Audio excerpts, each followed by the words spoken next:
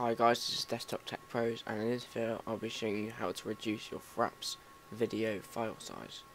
So what you want to do is you want to download Format Factory, put a link in the description, open it up and click to all to AVI. Go on the output setting, change that one, and that one to default. Oh, sorry, not that one, that one. And then click OK.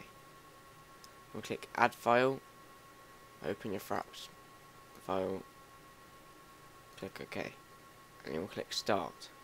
But I've already converted mine as it took quite a long time, and as you can see it's a lot smaller file size. This one is 35.2 megabytes and this one is 3.07 gig. Although the quality of the video is not as good, but for saving you about 3 gig, I think it's fair enough. Anyway, thank you very much, Desktop Tech Bros.